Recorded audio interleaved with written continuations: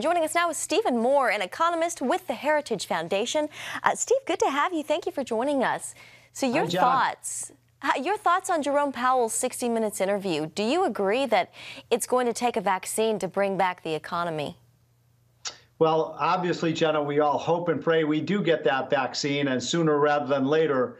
But no, I don't agree that we have to wait until we have that vaccine. We are seeing treatments. We're seeing a lot of states opening up in the last few weeks, states like Georgia and Florida and Texas and Tennessee. And Jenna, the good news is those states that are opening up have seen actually a bigger decline in their death rates and hospitalizations than some of the states that are shut down. And so that is showing, I think, for all 50 states and all 50 governors, is there's ways to get this economy up and rolling again and businesses up in operation and American workers back on the job without jeopardizing their health. So we're going to have to take some smart and prudent steps to get the economy up and rolling.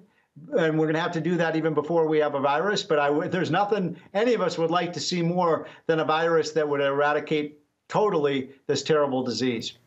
Yeah, no doubt. Well, the Fed chair, he also said we won't get back to where we were quickly. Steve, do you predict a V-shaped curve or a U-shaped curve? Well, I think I'm more on the U-shaped curve line of thinking, where we're going to see a really bad summer.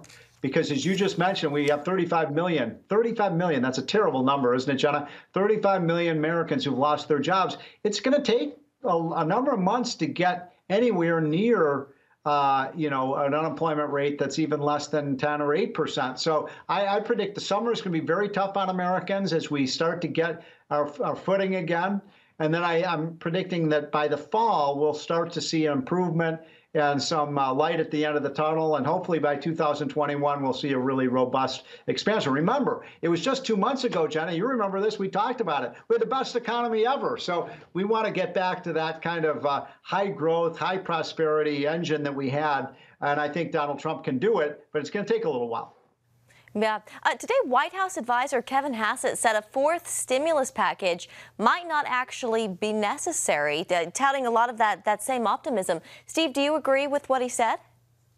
I would like to see a payroll tax reduction, a suspension of the payroll tax for the rest of the year, precisely for the reason we were just talking about, Jenna. We need to provide a little juice into the economy. And why not do that by letting every single worker in America get a 7.5% pay raise for going back on the job? And then why not reduce the payroll costs of the small businesses? That would be a nice stimulus to the economy. Do it through the rest of the year, and then we can go back to the normal system of taxation. But if they're not going to do that, I mean, Pelosi's bill is a disaster, a total disaster for the economy. It stimulates and encourages more unemployment. It pays, bankrupt cities and states for their pension problems. No, we don't need that. So I would rather do nothing than have a massive government spending bill, which, by the way, we've already spent $3 trillion. Jenna, $3 trillion we've already spent. We don't need to spend another $3 trillion. Yeah, a lot of money, big price tag. All right, Stephen Moore with the Heritage Foundation. We have to leave it there, but it's always good to see you. Thank you. Thanks, Jenna. Have a great week.